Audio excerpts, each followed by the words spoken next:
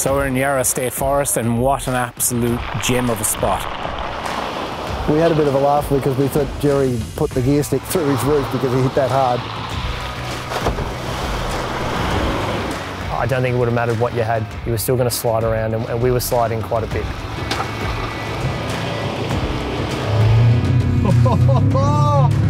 And sure enough, yeah, we popped the back tyre and done a good job of it.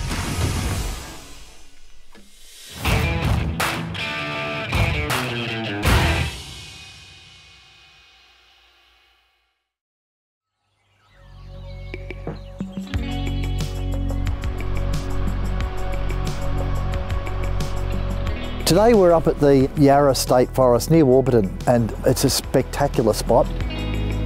We're up in the Victorian High Country. We're 80 k's east of Melbourne, and what an absolute gem of a spot.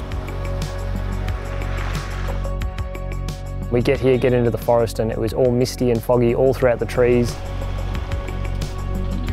And the sun shining through it, it's so picturesque, it was just unbelievable. The expectation is that, especially with the weather the last week or so, the tracks are going to be wet, going to be a bit of slippage. Who knows, there might be a bit of mud that we have to winch our way through. First thing that it reminded me of was the alt pace. It's very, very similar. I think the only difference that we found today was that the mud and the clay was brown, not black. It's wet, it's muddy. We've turned into the first track this morning, and straight away we're looking at these mud holes full of water in front of us. Ooh, hang on.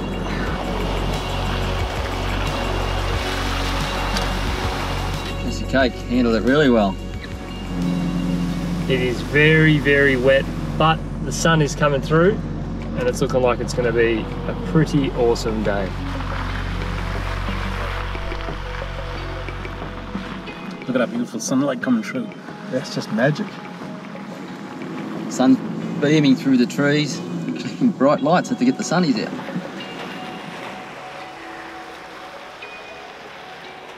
We've had a lot of trees come down in a recent storm. Main thing for us was making sure that you had as much traction as you can, so keep a distance from the guy that's in front of you, create that gap, create that safety, communicate on the radio. Bit slippery down through here, guys. Just space the cars out, take it nice and easy.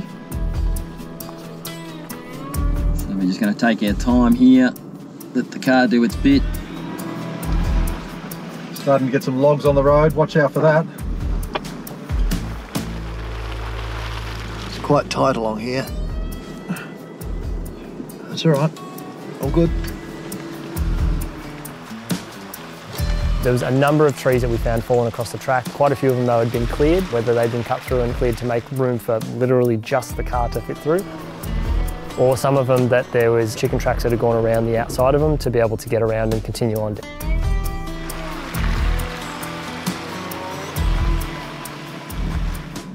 There's a big tree. Wow. We got on the track, the track was a little bit tight, a lot of trees down. So we had to actually adjust to get around some of the obstacles that we obviously couldn't get past.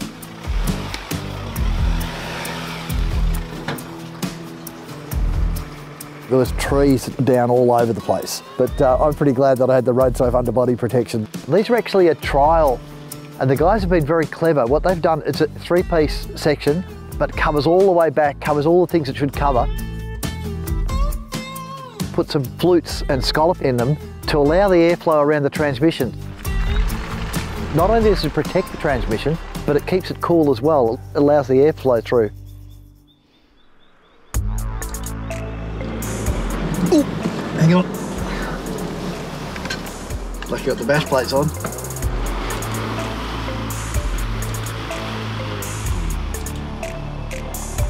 We got through some of the trees and got around them, and it gave us a bit of hope. There's a tree down, which I think I can get over, but then there's a whole series of trees, which I think is going to stop us. Have a quick look, see if there's a route around it, but yeah, it doesn't look good. No, I don't think there's any way around this one. Okay, looks like we've got a bit of trouble ahead. Convoy, I reckon we're going to have to turn around here. Looks like a dead end. Oh wow, look at the tree up behind it. 1, 2, 3, 4 trees down, and then a fifth one up the top there that's just an absolute mess. Because by the time we got to the end of it, where we wanted to go, the only way to describe it looked like someone had put a lean-to hut made out of the biggest ash trees you've ever seen, The track was absolutely, completely and utterly demolished.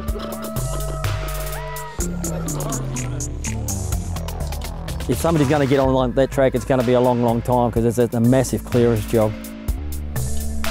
That's just crazy. We're not getting through that. Let's turn around and get out of here.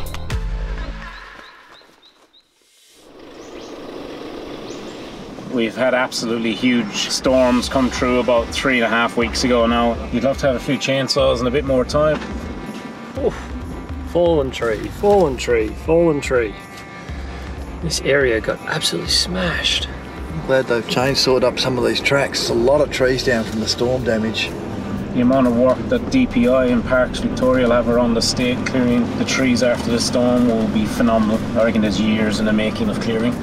You know, that's the thing. Four-wheel drivers have already had a good crack at clearing most of it. We can head back up. There was that turn-off we passed earlier. I reckon we'll give that a crack. I looked behind me and I thought, you know what? Got out the chainsaw, put on some of the safety gear and got out and just cleared some of the track behind us. I've got a small chainsaw, it's more of a pruner than a chainsaw, but I managed to clear just some of the branches, some of the tracks we've been going around. What I'd say to you about safety is a good set of gloves and just helmet, ear protection, just a visor at the front, stop any chips coming up to you, and just take your time. Always have a look at the branches, make sure there's no load on them, that they're not going to bounce up and hit you in the face.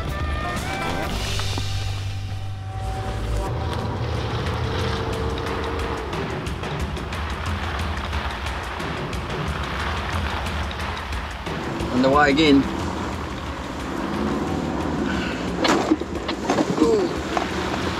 Bottomed out a little bit there. Second track we did was Crooked Creek. It wasn't overly difficult, but there was some pretty deep ruts. If you were to be down here by yourself and there's been a fresh rain, I think some of those ruts would be a fair bit bigger than what they were today. Watch the trees on the side, it's so slippery. I think we're a little bit blessed because there was enough rain to make it interesting, but there wasn't too much rain recently to make it just impassable. That track was really slippery. At one stage we were like going sideways, going a bit high. You could feel us sliding away, but we kept the momentum up. But he got as far as he could. He was just about up on the bank there. I think he was concerned about that canopy because that's his pride and joy. More trees down. Oh well, all adds to the adventure.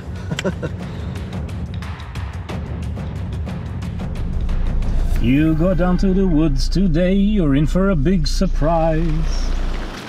Copy, Simon. Go ahead, Matt. Mike's right front tyre is probably got under 10 psi. Matt noticed, he goes, Mick, think your right tyre's a bit low? I go, oh yeah, what's wrong with it? And I look out and there, yeah, there's zero air inside in it. So he's probably gone through one of those ruts and probably collected a little bit of mud or dirt at the bead of the tyre, and it's probably letting a little bit of pressure out. So I've overinflated the tyre, got the beads and resealed, and I've just put a little bit more air in it than I normally would. I've been running kind of 15, 16 PSI out here today, so I've put 25 back into it. The guys went for a drive up and down the road just to see if it's set.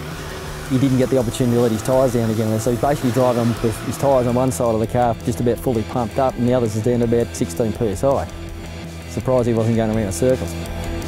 We spent a lot of time building these trucks. It's great when they're working well, but it is incredibly frustrating when they don't work well, and even more so when it's an electrical issue. So I've just done a hard reset on the battery. I've downloaded the app and logged into it, and it's now giving me a whole set of figures. It's telling me it's 99% full. It's getting charged, and it is just charging because the fridge is drawing off it.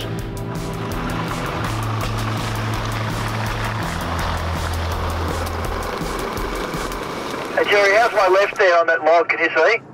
Yeah mate, the 1115 bus will get past that. Good, thank you.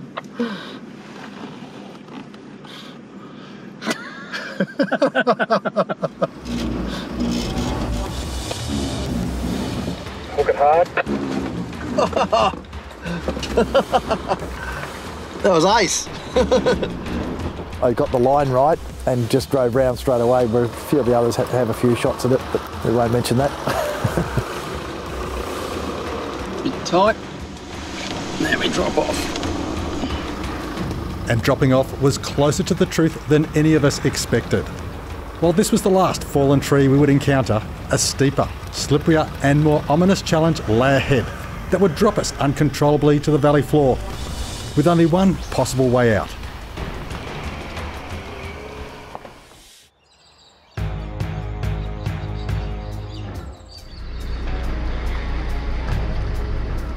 Fantastic little lunch spot, stopped up here on top of the hill.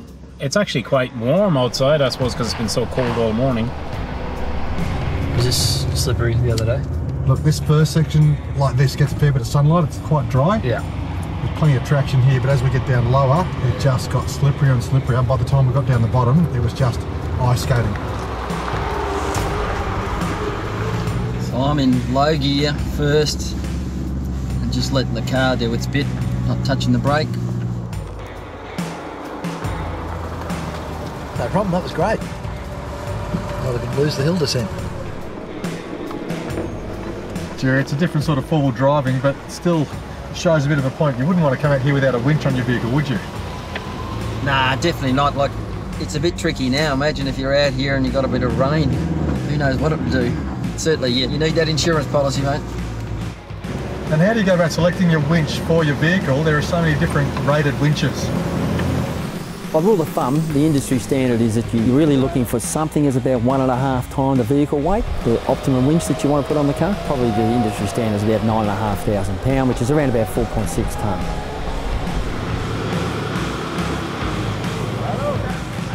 We're coming down Crooked Creek track. It's the descent, and you're basically heading down into a creek, wet, and wetter. You can have the best tyres on the car, you can have the diff lockers galore, low range gear. I still ended up inside in one of the washouts. Managed to reverse myself out of it and get a little bit more momentum going forward. When you see the car in front of you slide into it, I don't know whether I'm going to get stuck or not. These guys have got a little bit more clearance than what I have. Okay, let's see if we can get left.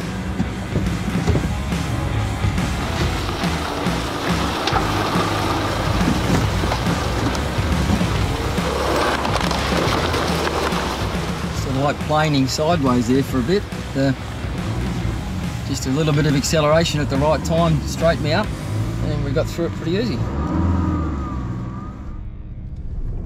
Now on this vehicle you're running the new Nava lights. We are. We've got the Mark IIs. We've got 2 of the 215s and 2 of the 180s on here. And yeah, they're amazing. Performance-wise, you know, you just don't really get much better. They've got 30% brighter and 20% longer beam pattern, and they also come with the black translucent covers that you see there. You still get about 20% performance through the covers, but we're able to take the covers off and swap them out and put the clear ones on if we do want to get full output of light, but it does give it a nice stealth look. If you've got a rear diff lock, now's the time to turn it on. Coming down to this corner, it's not steep, it's still slippery. We've got to hug the left-hand bank. And once you get around that left-hand bank, every traction aid you've got, and put the power down. Oh, go, go, go.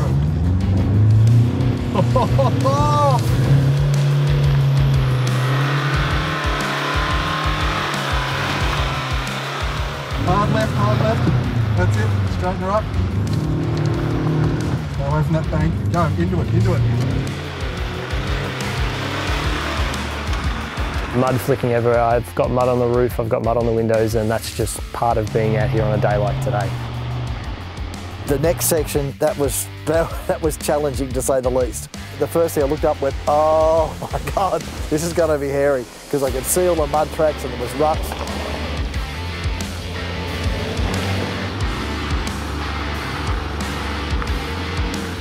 Flicking the wheel a bit backwards and forwards, flicking the mud out to the side, giving myself different areas of traction.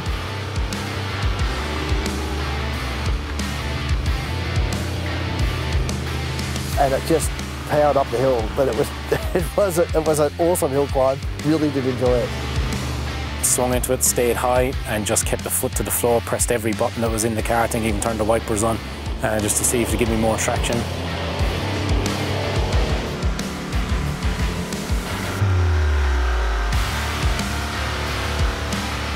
Got up it, but yeah, I would hate to see it with a little more water on it. I think you'd spend the whole day winching.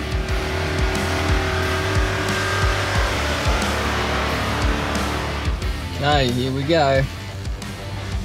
Well, I was the last one up on that hill, and it was sliding around a little bit, and I got stuck in the ruts and was over to one side. And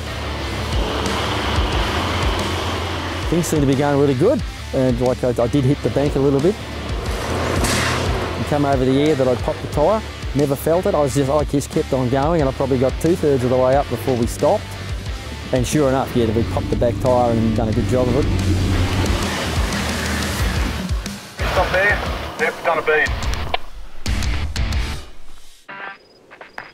Coming up the steep, clay, muddy section after the turn, a couple of the guys had gone up. I got up. We sort of got out of the cars and walked back to see the next one coming up, and Jerry had popped a bead, unfortunately, on his car. I'm glad, yahoo, it wasn't me, someone else for a change. I think at one stage Jerry had a cameraman chasing him going, Jerry, you've lost a tyre, it's gone off your bead. He was sideways. But that was inevitable considering how hard he was driving it up that hill. But he wasn't stopping where he was stopping because he needed that bit of momentum to get it up onto the flat ground. He knew he needed to get on flat ground to jack it. A lot of mud, we did the right thing. We got some flat ground there, we made sure that everything was stable, the handbrake was on, and then we got the jack out. Did it methodically, we took our time, we jacked it up, cleaned out as much mud as we could away from the bead of the tyre, the bead of the rim. The mud inside the rim is definitely going to cause a balance issue, but not on the tracks we're doing. So we'll clean out as much of the mud as we can behind the rim, clean out the bead of the tyre, and then we'll reseat this bead. A couple of screwdrivers is a good way to start to get in behind there. So before we jack up the tyre, we'll get as much of this stuff out as we can. And a little bit of mud, you can get some water in there to wash it out, but a little bit of mud actually acts like a little bit of lubrication, just like a bit of grease to help you get the tyre back on. Of course, to get a good seat, you want to make sure you get as much of this mud out as you can. So at such time we were happy enough to throw some air at it and see if we can get the seal. It took a fair while and the end of the bead wasn't popping, and we pumped in, as it turned out, about 46 psi of power, and it hadn't done it. We decided just to drop the jack down a little bit, put a bit of pressure on the tyre to see if that would help. When we did that, she popped, and then we were able to sort of like check the tyre pressure, let the air out, drop it to a normal working pressure, and then we had another crack again up the rest of the hill.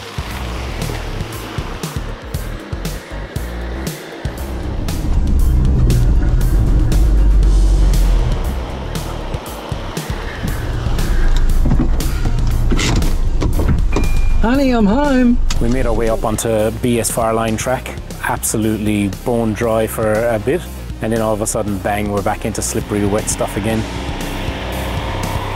The thing I found was the washouts on the road where you come up and over were huge, they were massive. You're coming up and over, and I think you could have parked a car on the other side and you wouldn't see it until you're sitting on top of it. We were sliding around everywhere. I think every time we came over there, you could hear yourself go through what was a river, basically, in the washout, and your tyres are wet, and then it's just basically clay to the next washout.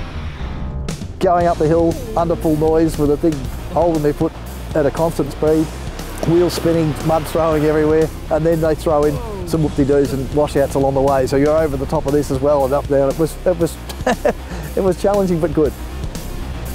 There was one section just after that where I came around the corner. To be honest, and I hate to admit it, I thought I had it locked in gear for manual shifting, and I didn't. When I'd got back in the car, I'd put it into auto, and it changed up, and that mucked me up, and I lost my momentum. So I had to back a bit and start again, lock the thing in properly, and go up the hill. From there, it was good.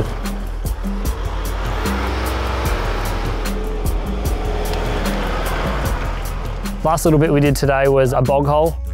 I was a little bit worried that the LDV wasn't going to make it through because it's a little bit shorter and it's got all-terrain tyres and stuff, but Jerry showed us how to do it, that's for sure. I started off, just took it nice and easy, got to a spot there and I just figured that I needed to put a bit of power into it to get through. It looked like the ruts were getting a bit deep. We had a bit of a laugh because we thought that Jerry put the gear stick through his roof because he hit that hard. But we got through it, and we'll assess the damage tomorrow if there is any. There was a deviation path around the outside, but that wasn't a whole lot better. We went through there and it was, well, again, I'm pretty glad I had the road safe underbody protection because I hit pretty hard on a few of those spots there. But a ripper track, and now we're about to head out onto the main road and head for home. Awesome day, really enjoyed it. Appreciate Simon for inviting us out once again. Raptor's done its thing. I've unfortunately got to clean it again, but that's just all part of getting out and about. It's been a really good day. We've had some interesting tracks and an awful lot of mud, which is always fun. Can't go wrong with mud. Some of the stuff we've seen today has just been fantastic. It's one of those areas you just want to come and play.